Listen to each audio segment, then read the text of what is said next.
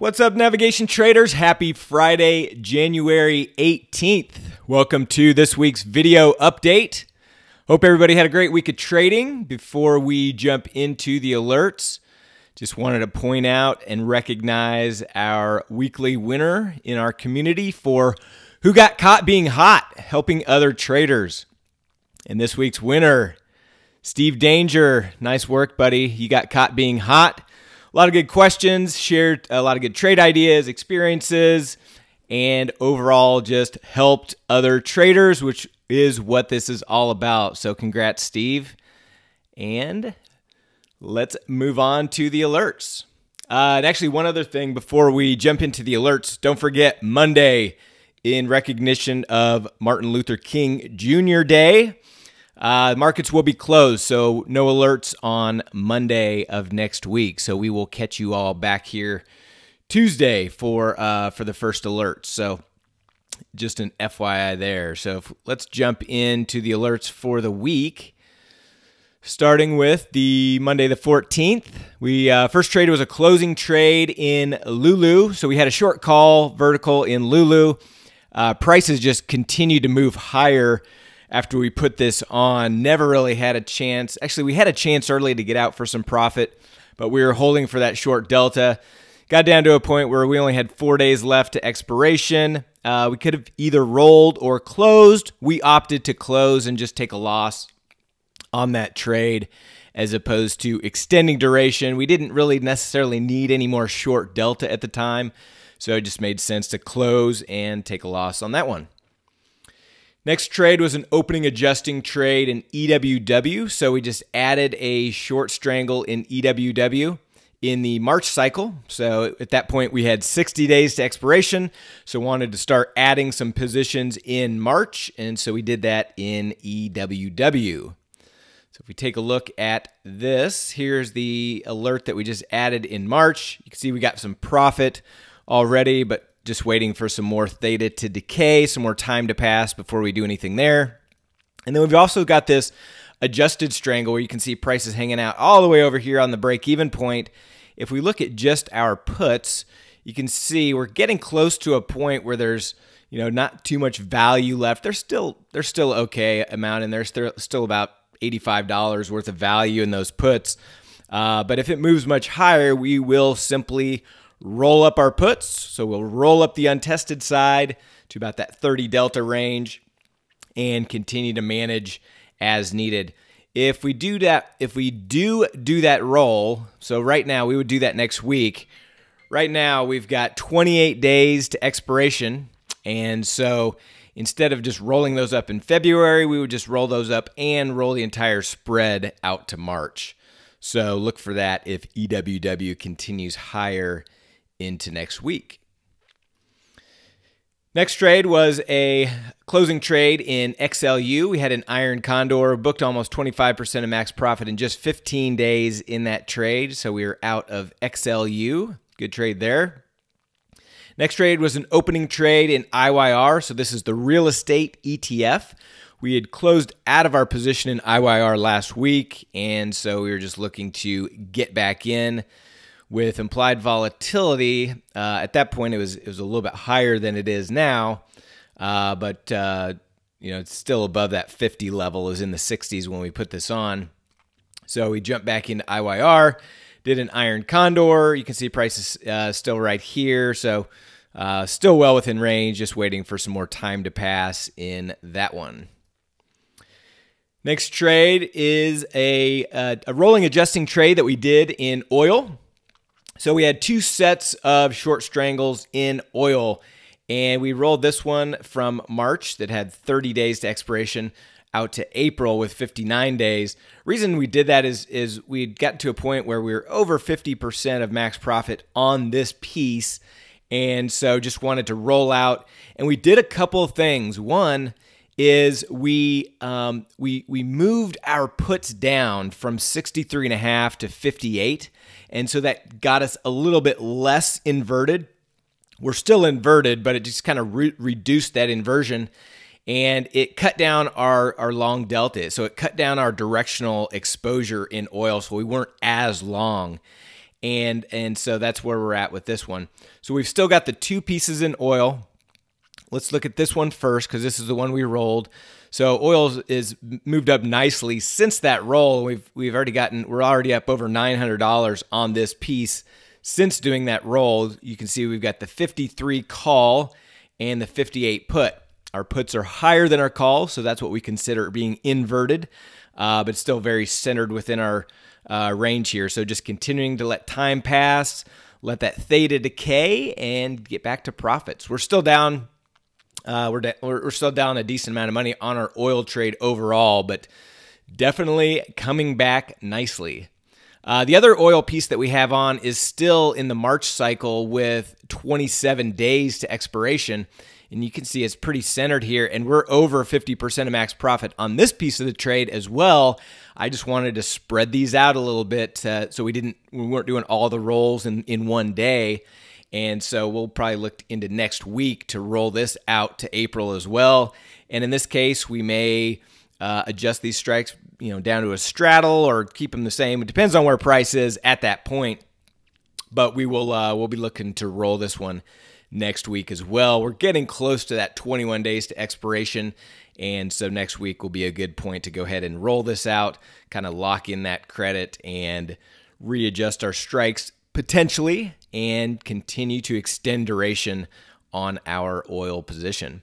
If we look at USO, just to get an idea of the implied volatility reading, you'll see that implied volatility has just been really contracting nicely over the last couple weeks, giving us that good theta decay, as well as prices have stabilized as well, which is exactly what we needed.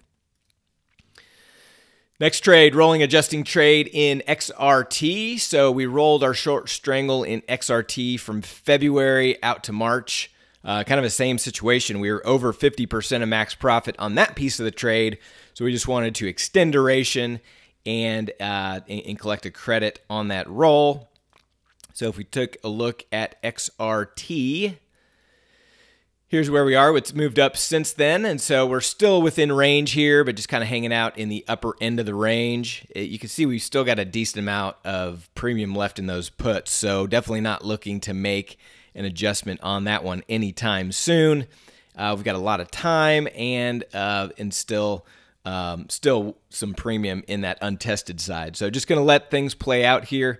The one thing that we would consider doing potentially, if implied volatility, stayed high, is we may add another piece to this, a new centered strangle around the current price, if it were to continue much higher, out here in the out of the break evens and so forth. So we'll see what happens. If it bounces back, we'll continue to wait and collect that theta and manage as necessary.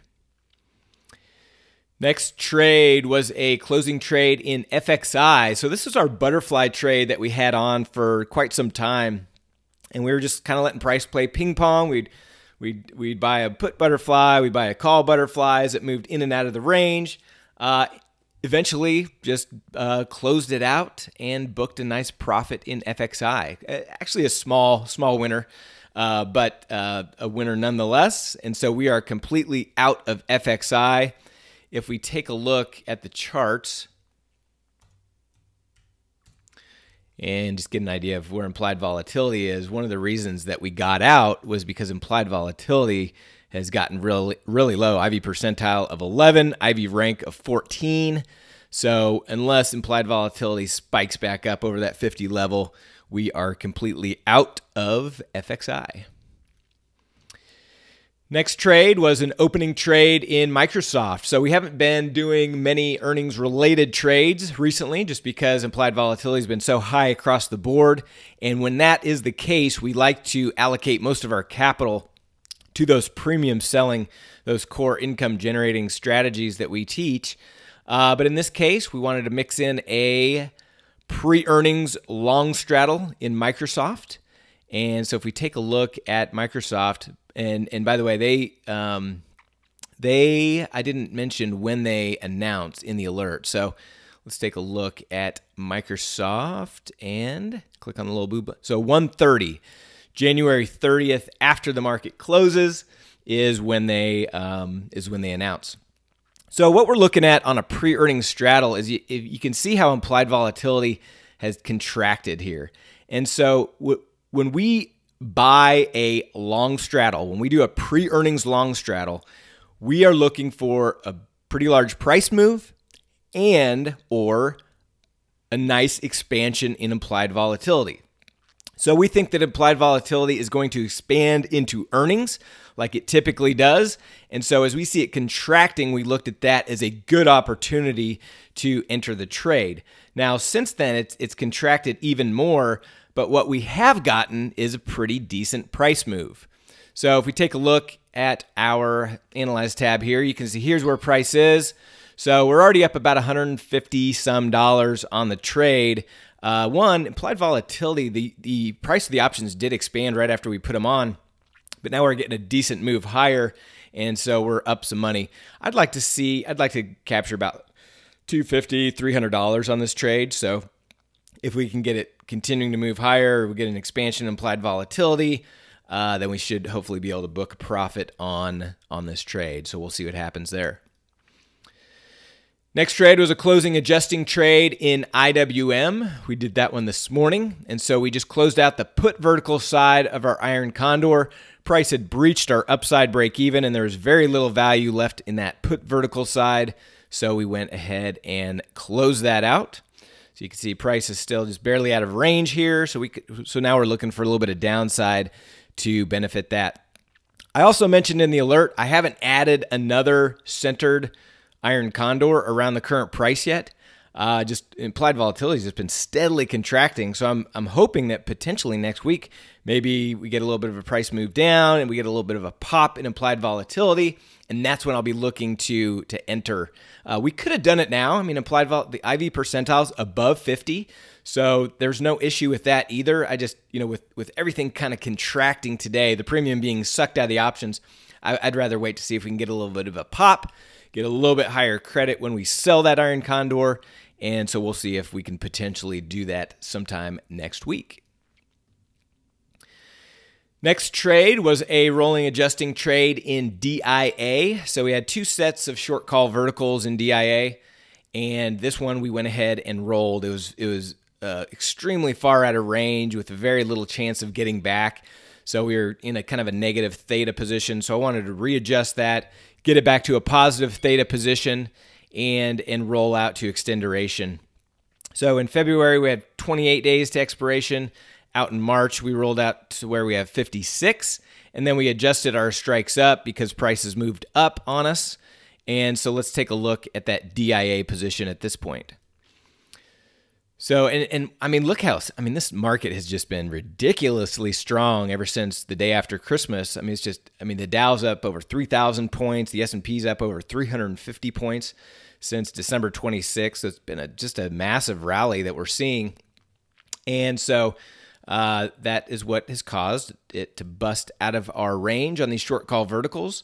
And so we rolled it. You can see its price has moved up even more since we did that roll.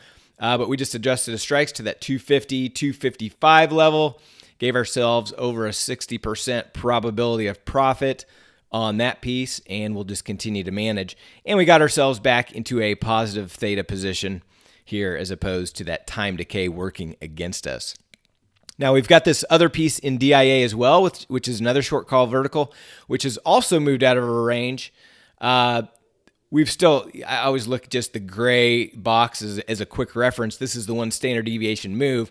So we still have a decent chance that this could certainly get back into range. So I'm not looking to roll this one yet, even though it is in a slight negative theta decay position. We'll just kind of hold on to this for that short delta.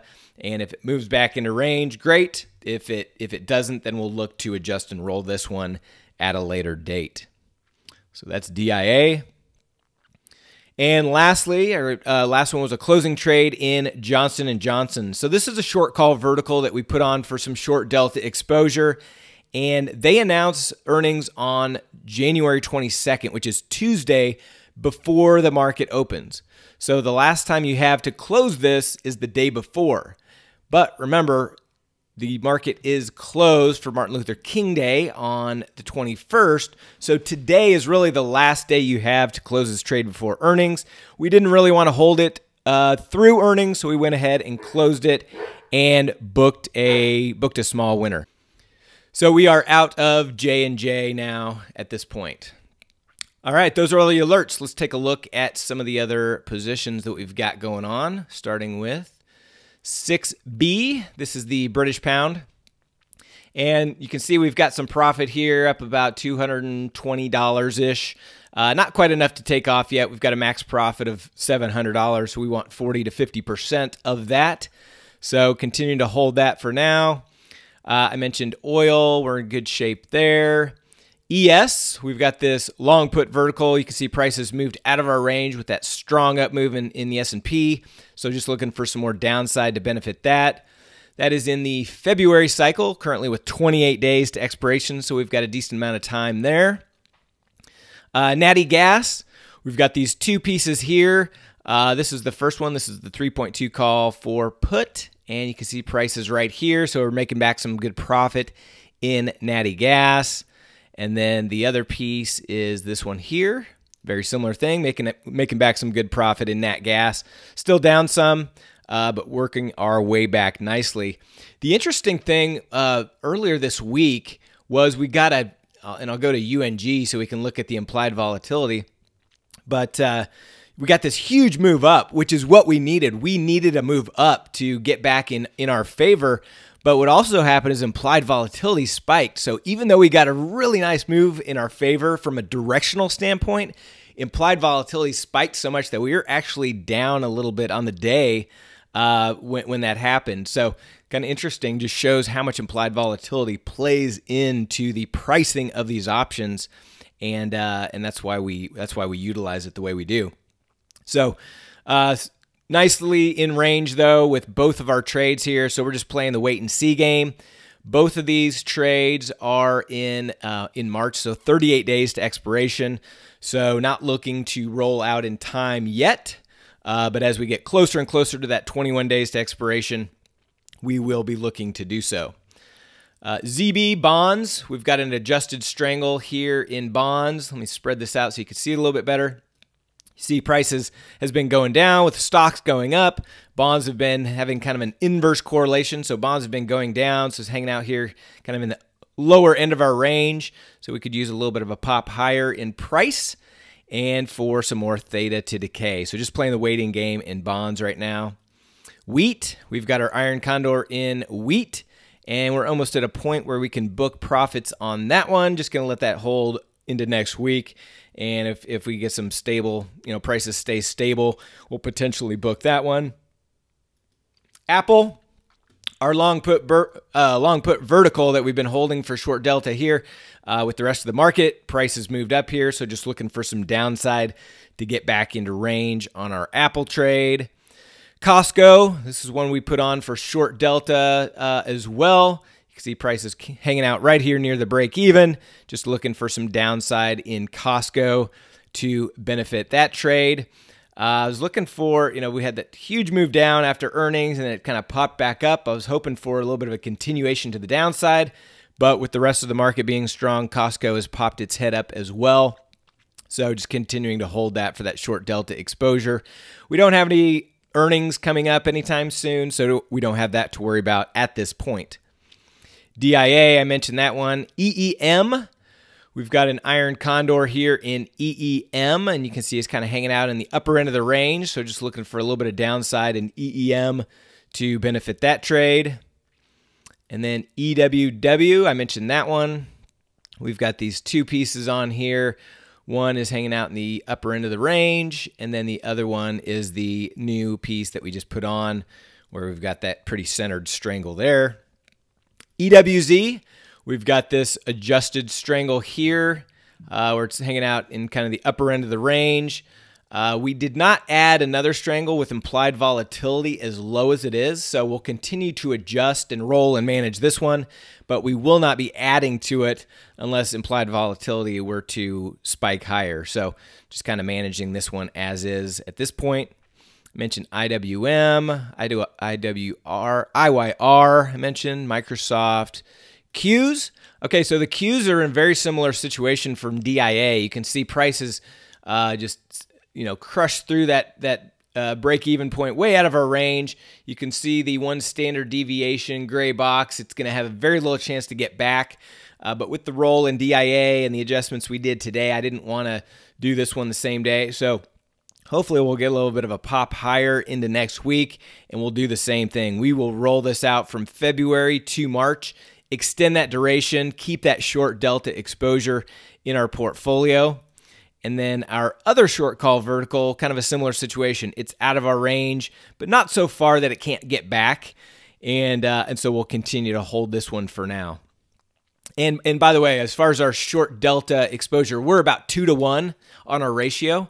So we like to use a ratio of theta versus short delta. So we like our short delta to be anywhere from 1-to-1 up to as high as 5-to-1 versus our theta. And so we're about 2-to-1 right now, which I like. I like that position. I like having the short delta exposure on with the massive run up that we've seen in stocks. At some point we'll see a little bit of a pullback here. So that will help that short delta exposure. And not looking to add any more at this point.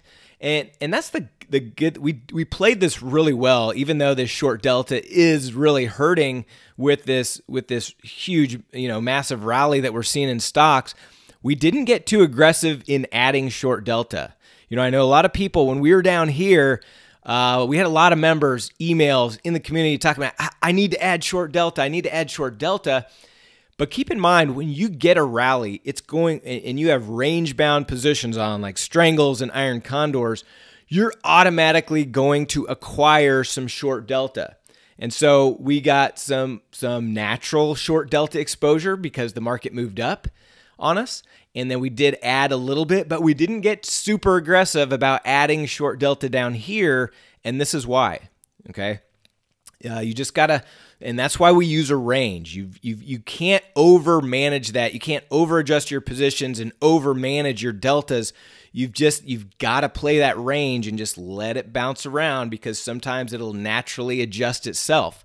For example, if we get a couple, if we get several down days next week, if we get back down to this range here, that's gonna suck a lot of our short delta away. Meaning, the market moves down, we have that short delta exposure, that's automatically gonna get taken away. So we don't want to be we don't want to over adjust our delta positions. We just want to let those play out in a range. SMH, we've got an adjusted strangle on in SMH. You can see it's hanging out in the upper end of the range here. Implied volatility still over that 50 level, so we could potentially look to add to this next week, assuming implied volatility stays high. That would be an area that we would potentially look to do, because this one is in February, so we could add one out in March, a centered strangle around that current price to add some credits there. And so we may look to do that if implied volatility stays high next week. If we look at our puts, still got a decent amount, still got a little bit of premium left in our puts. So if it moves much higher, we will roll our puts up, but we are just holding for now. SPY, we've got two pieces here. We've got one short call vertical, which is from an iron condor. Price blew through our break even here, so we closed out the untested side. Still holding our short call vertical at this point, and we'll look to do something with that as we see price move around. Of course, if it comes back, still has a chance to come back in a range, getting closer to the point where it doesn't, so we may close that out or roll it. We'll see where we're at with everything next week. And then we've got our other piece, which is a full iron condor, which is now kind of hanging out in the upper end of the range of that one. So same thing. If price continues a lot higher, we'll close out the untested side here and then manage those short call verticals as needed. XLK, we had this one on for short delta as well. It's moved quite a bit out of range, so we will look to work with this one into next week. This is in February, so we may look to roll that out to March or close it out. Depends on where we're at, but we'll make an adjustment or address that one next week. XLV, also have this on for that short delta exposure. I know this one was pretty profitable, kind of in that between 35 and 50% of max profit at one point, and we were continuing to hold it for that short delta exposure just based on everything else we were doing. I know some of you took off that and booked a profit, so good for you. That was obviously in hindsight, that was a great call. We're still holding though. We're still we're still in range here, but just looking for some downside to benefit that XLV position.